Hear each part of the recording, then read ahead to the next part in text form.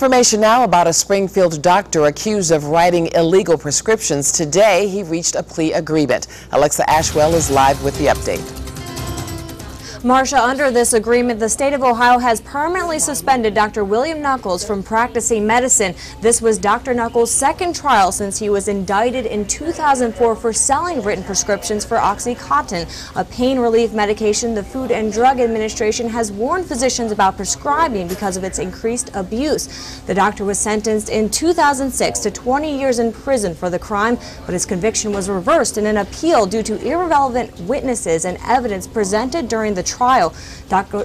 Nucklos' defense attorney says today's result was fair and just. He did not follow properly the rules issued by the medical board for dispensing narcotics for treatment of chronic pain, but he was not involved in drug trafficking as he was originally charged. I think this is a fair resolution. Owen says Nucklos is now a personal trainer. Reporting live, Alexa Ashwell, 2 News on your side.